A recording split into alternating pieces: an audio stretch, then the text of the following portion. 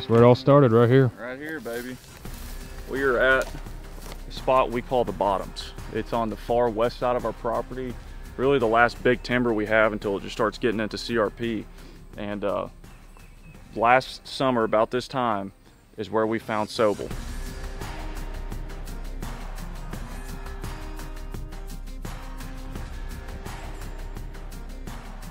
We found him in the food plot about 300 or 400 yards to our west.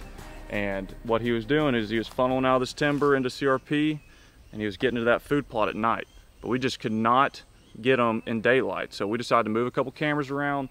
I found a big trail coming across this road that feeds into CRP, and put a camera on it in a little mineral spot. And sure enough, him along with 2 other of our shooters showed up in daytime. We know this deer is, you know, 5.5 years old. He's gonna be in the 160s. He was there last year. We know he's gonna be back this year at some point. So we're getting ready to set all this up, go in here, make sure this stand's good to go, check on the trail, maybe put some mock scrapes in soon. And I mean, we're going all out right now for this deer to get him in September, October, before rifle season gets here.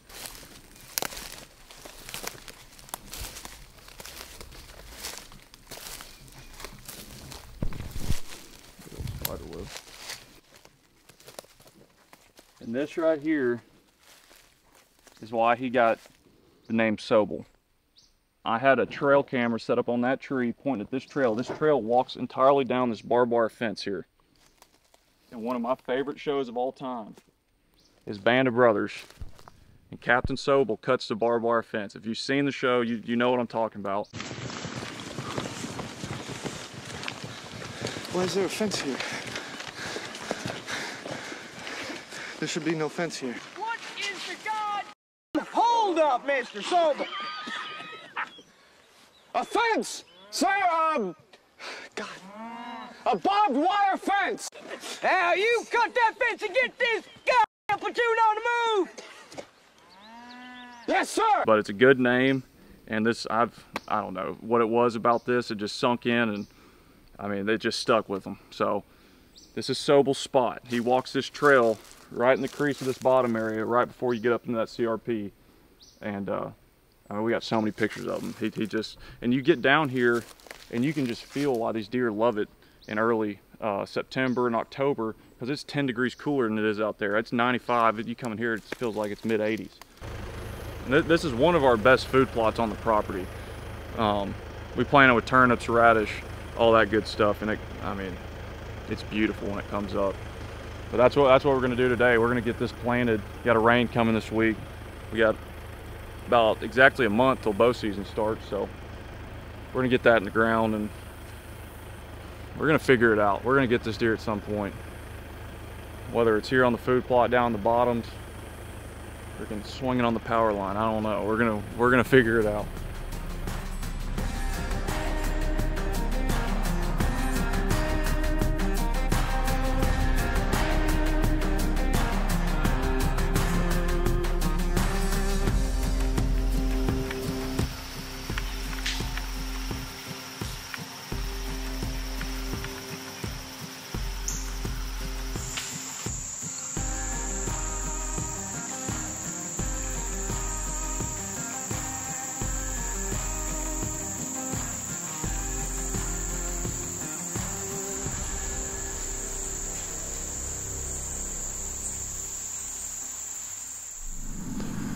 We just got situated in the stand. It's the afternoon of October the 4th. We took a week off. We didn't do any bow hunting last week. We hunted opening weekend. Had some pretty good hunts. Saw a bunch of deer for opening weekend. It's unlike past years. We had a super big cold front push in. It was in the 50s in the mornings and 70s and 80s in the afternoon. Weather's changing. These bucks are finding their pattern for the fall and winter. They're getting out of their summer spots, but we're going to do the best we can to get an arrow through this deer. I mean, he's all I've been thinking about for 2 years straight.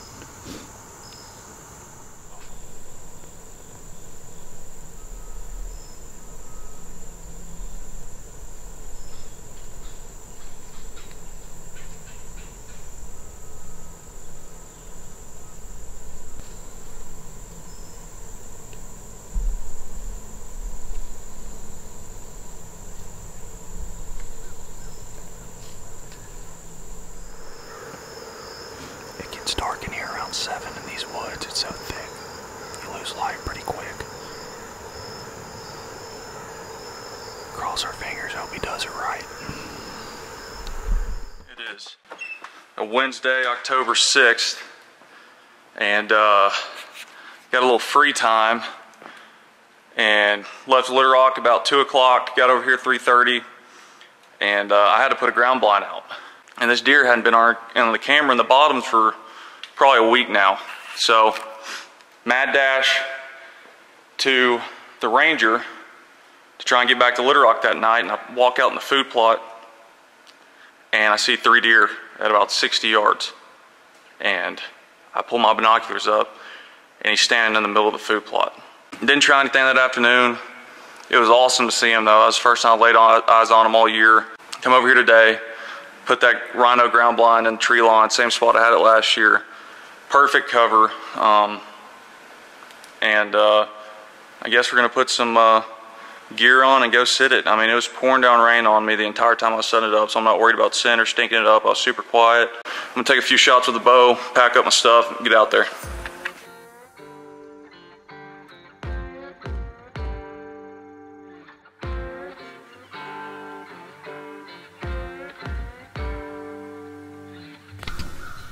Alright, we're all tucked in the ground blind. It's been about an hour and a half since we set this up. It's such an awesome spot. Just tuck it into this little corner in the tree line here. Sitting over a local seed food plot. I've had some awesome ones in here, man. I really love to kill a big buck out of here. And Sobel, the buck I've been chasing for 2 years, is hitting this food plot just like he was last year. Let's make it happen. That's all I can say. Let's make it happen, baby. So we're gonna sit tight up for some deer to walk through here soon.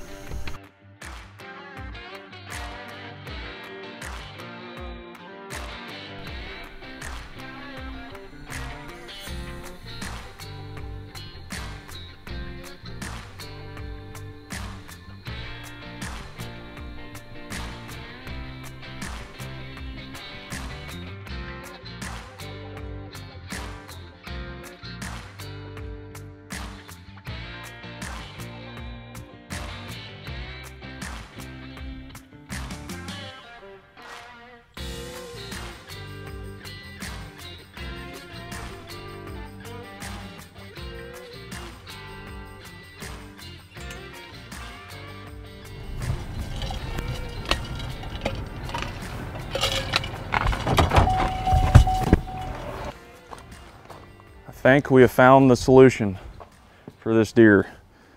It's middle of October. Been hunting hard for just less than a month and just had no luck. It's been sitting in the ground blind. We're having some great hunts, but all these bucks that are coming out in the food plot, they're coming out and they're just heading straight north to the end by the scrape line. So it's nothing but CRP. You can't get a lock on in there. And I was at Academy the other day. I saw this tripod, $115, just a 12-foot big game tripod, and I put together and I just took the shooting rails off. So what we're gonna do, we're gonna go in there to that CRP, we're gonna find us a spot, and we're just gonna prop it up in the CRP and just look over that north end of that food plot where the scrape line is and all these bucks been funneling out.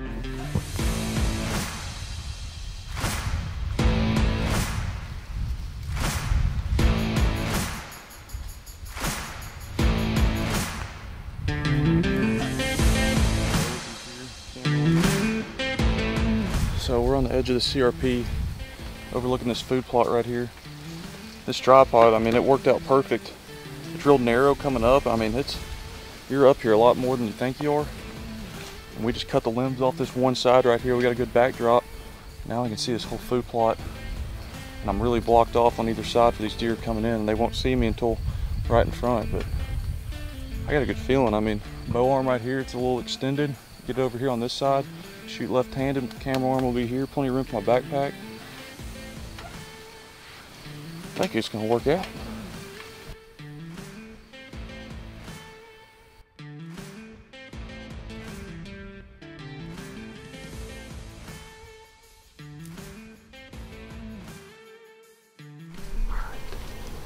We are all set up in the stand. Brand new spot. First time I've hunted this spot.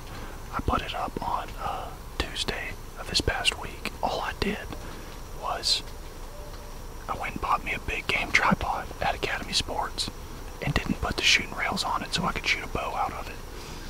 And I'm literally on the edge of CRP with 30-foot tall trees, about, I don't know, 8 inches wide. They're not thick. This one here, I just shaved the side off so I could hang my gear on and hang my camera arm up. And I'm tucked in great, got a great backdrop, got a 35-yard shot to the middle of this food plot. I got a scrape dead straight in front of me. I've hunted this food plot 60 times in the past 2 years. I know how these deer work, and I can't believe I didn't think of this idea earlier.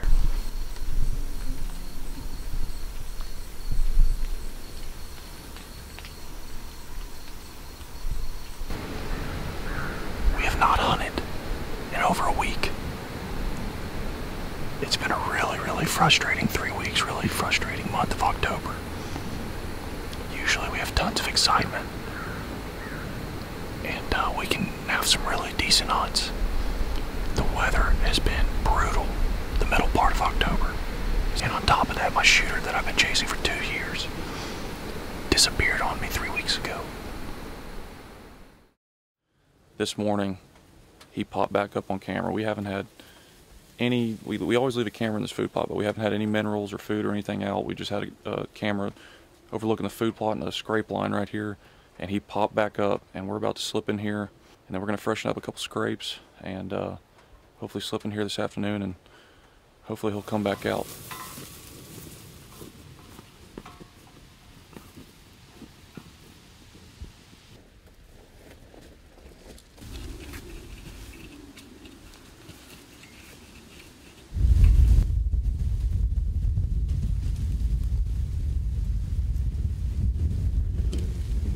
This is the spot. I've had a mock scrape here since the summer, and it recently just poured down rain for about 2 days straight. So I came in here and just freshened it up a little bit.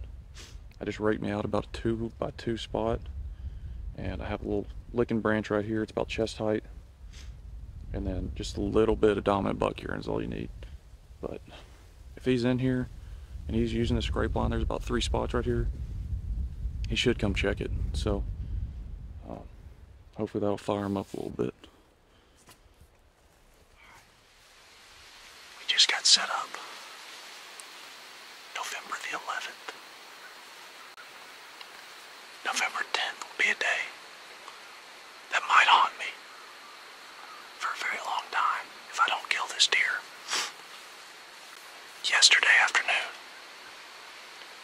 I was back in Little Rock, and the buck I've been going after for 2 years now was standing 30 yards in front of me, broad daylight. So, I've never been so locked in on a hunt in my entire life.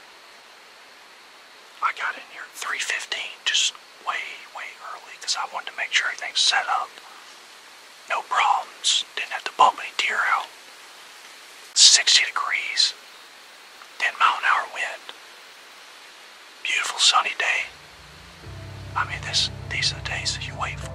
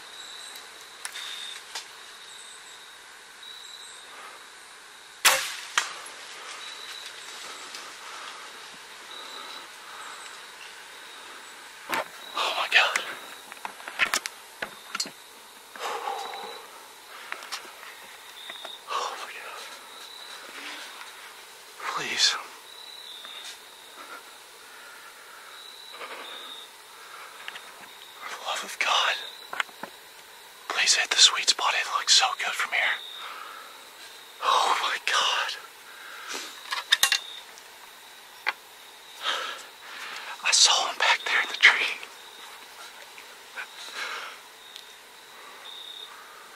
I saw him back there in the trees. And I had 3 doe out here in front of me.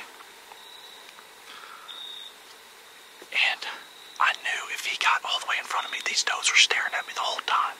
And I couldn't move. I had my bow in my lap, thank God. And he came out to the edge of the food plot and he was about to hit that scrape. 34 yards. Let him stop. And just got off a nice easy shot. I've been waiting on that for 2 freaking years. And I think I just freaking smoked him, baby. Oh my God.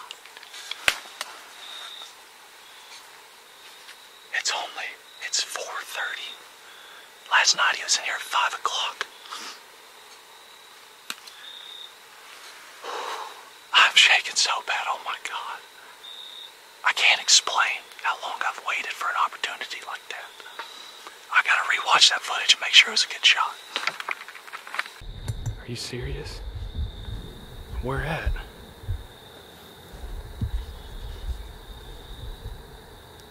Do what?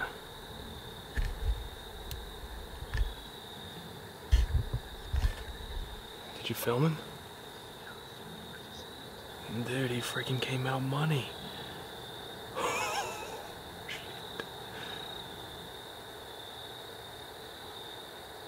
Ooh. Dude, I think he ducked into it. It was definitely looking low. The first little bit, but I think he ducked into it. It's been 20 minutes since I shot Sobel.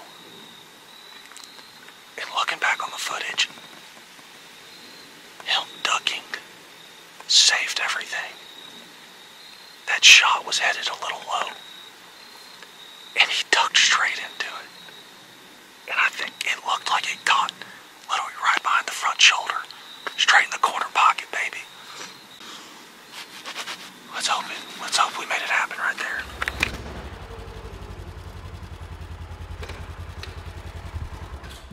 $4:30 this afternoon. By the way, I called my shot during the interview before the hunt. I mean, I knew it was going to happen, and it was just too perfect. He was in there last night. He was all comfortable and everything, and I could just see him coming from this trail about 15 yards out, and he came out into the food plot, 36 yards, let it fly. Did not feel great on the initial shot, but watched the footage, and he ducked straight into it, and there's really good blood, clean pass through, and I'm thinking I clipped the heart. So if that's the case, he should be no more than about 80 yards in there. Clean pass through. I got blood all the way up on my fletchings, red all the way down it. Grim Reaper opened all the way up, and then he started bleeding immediately. And he ran back in on the same trail he came in on. Right here, really good blood there. And then he starts spewing really, really good right through this trail.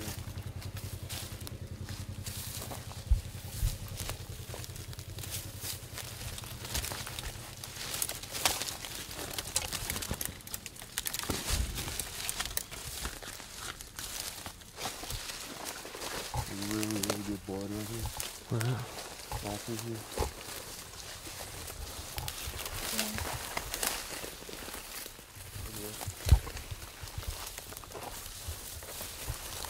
Really good blood.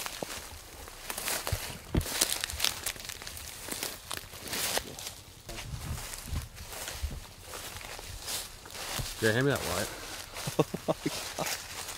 Jay, hand me that. Don't Josh, he's a giant. He is an absolute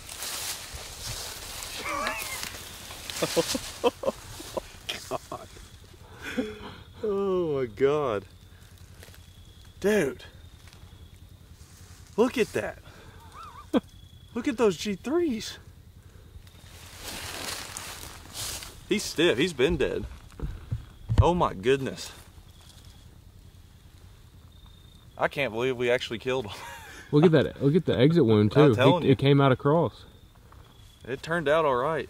Dude, this thing, Look Sobel is a tank. Look at the beams. Look at the main beams. This right main beam has to be 23, I don't know. That is, look at that thing. That thing is a joke. Oh my goodness. This right here is Sobel, or Captain Sobel, as we named him. If you've seen Band of Brothers, you know Sobel cut the barbed wire fence. Well, this deer, all the trail cam pictures we'd get them in the summer was right along an old cattle fence down in the river bottoms over here. Now look at my Spartan camera app, and at 5 o'clock he's standing in the middle of the food plot, just moseying around. And he just stayed out there for like 45 minutes, and I knew, I was like, if I can get in there tomorrow with a good wind, then we're gonna get him. He was comfortable. He had been gone for a month straight. The last time I'd seen him on camera was October 10th. And he finally came back to his home spot right before the rut, right where he spent the past 2 years. And I mean, he's a freaking giant. I mean, just a huge 6x6. My biggest archery kill by 20 inches. And he might be up there with Splitter, a buck I killed a couple years ago. And I mean, just an absolute giant. I mean, me and Josh, we've spent so many hours out here just trying to get spots for this deer. We've thought of everything. It was just such a hard place to hunt. And finally, in September, I went and bought a 12-foot tripod and put it up against some CRP just so I could put my camera arm on the tree. And that was the only way I was going to be able to hunt this deer. He came out in a corner of a food plot, and the only way I was going to be able to do it was in that tripod. And finally, I was sitting 12 feet up, kind of exposed, and at 4:30 this afternoon, he came freaking walking out, and at 36 yards, I made a really good shot on him. And honestly, if it wasn't for him ducking, I don't know if we would be sitting here right now.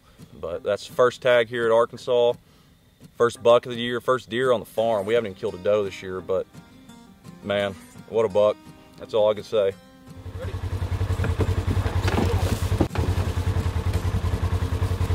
Yeah. Little fist bump. The old tack. Come on! It's gonna be a nice, comfortable 9-iron for him. That's a nice, comfortable 9-iron for him. Let's get the hell out of here. Go get a beer. What is that?